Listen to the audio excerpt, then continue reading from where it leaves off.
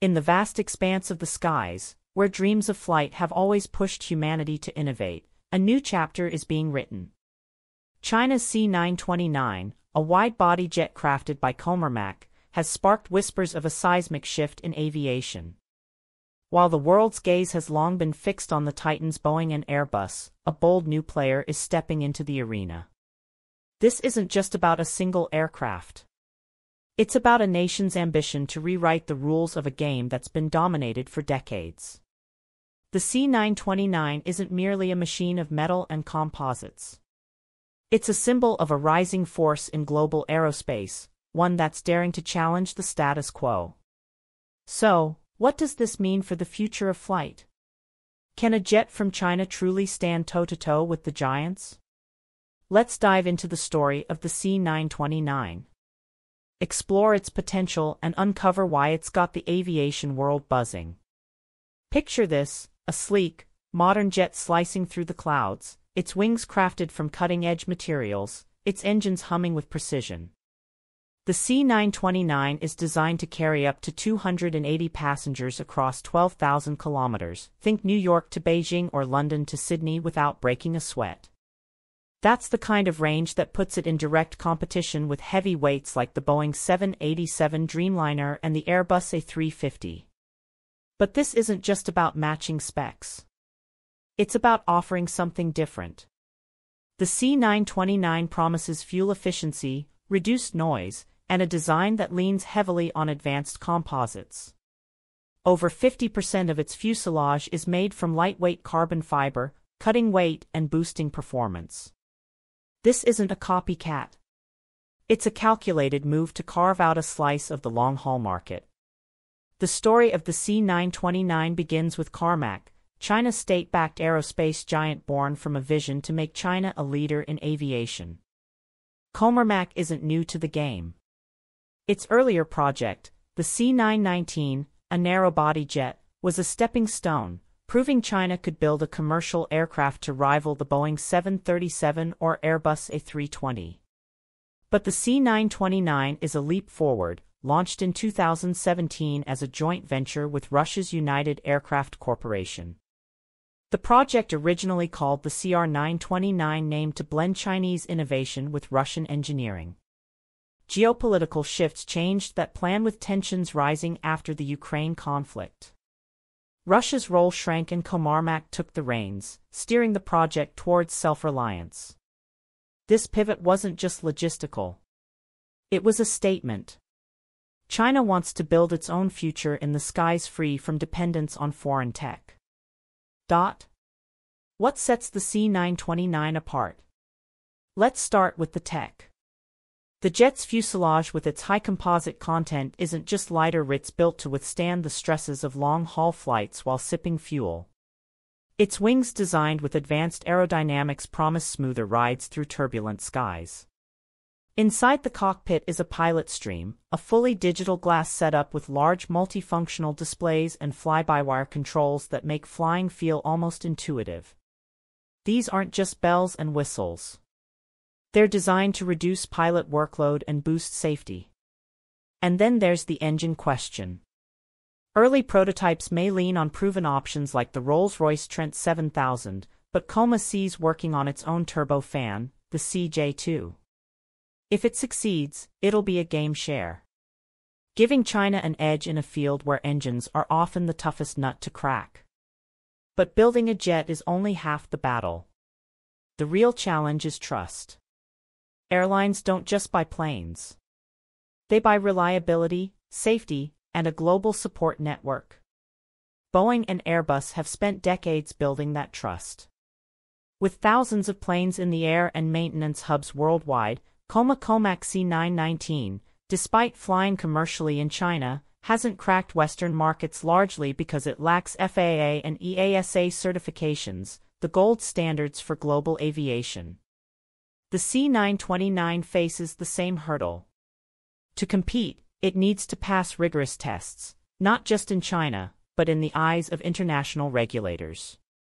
That's no small feat. Every bolt, every system, every flight hour will be scrutinized. And yet, come betting big.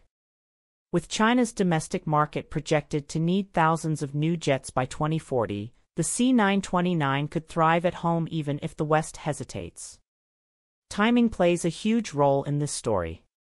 The aviation world isn't what it was a decade ago. Boeing's been grappling with quality control issues. From the 737 MAX setbacks to production delays, Airbus, while steady, is stretched thin with backlogs that keep airlines waiting years for new planes. Into this gap steps Comac, offering a jet that could be priced lower than its rivals. For airlines in Asia, Africa, or the Middle East regions hungry for growth but sensitive to cost, the C929 could be a tempting choice. Imagine a carrier in, say, Indonesia or Nigeria looking to expand long-haul routes. A cheaper, reliable jet could be a lifeline, especially if it comes with financing from China's deep-pocketed government. The C929's ambitions aren't just about hardware. They're geopolitical. China's Belt and Road Initiative has already built BR and figurative across Asia, Africa, and beyond. The C929 could be an extension of that, a way to deepen ties with emerging markets. Countries that buy Chinese jets might also get favorable trade deals or infrastructure investments. It's a long game, one where Comac doesn't need to topple Boeing or Airbus overnight. A 5% slice of the global market could mean billions in revenue and a foothold for future growth. And with China's domestic airlines like Air China already named the C929's launch customer ready to buy, Comac has a built-in market to kick things off. But let's not get ahead of ourselves. The C929 is still in the design phase with prototypes years away from full testing. Claims of a 12,000 kilometers test flight. While exciting and don't hold up under scrutiny, no credible source confirms it. The reality is more grounded. Commerce sees working toward a first flight by 2027 with commercial service in the early 2030s. Boeing and Airbus are doubling down on their strengths, proven reliability, global service networks, and brand loyalty. They know that airlines, especially in premium markets like North America or Europe, won't switch to an untested jet overnight. But in price-sensitive regions, the C929 could chip away at their dominance.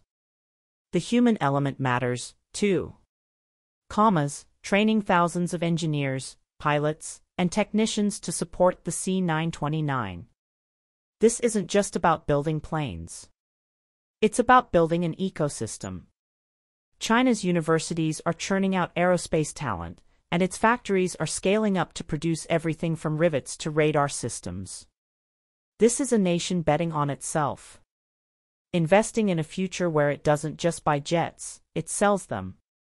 For passengers, the C929 promises modern cabins, quieter flights, and potentially cheaper tickets if airlines pass on the savings.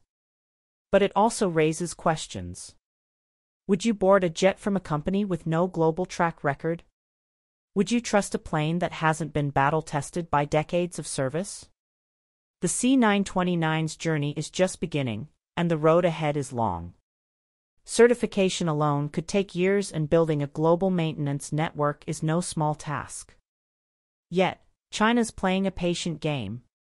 With its massive domestic market as a foundation, Comac can afford to start small, selling to friendly nations and state-owned carriers. Success in Asia and Africa could pave the way for broader acceptance.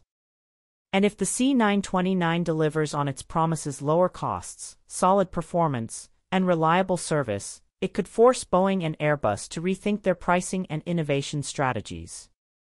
The aviation world thrives on competition, and a third player could spark a new era of progress. From greener engines to smarter cockpits. So, where does this leave us? The C929 isn't in the skies yet, but its shadow looms large. It's a reminder that aviation, like any industry, isn't static. New players can rise and old giants can stumble. For travelers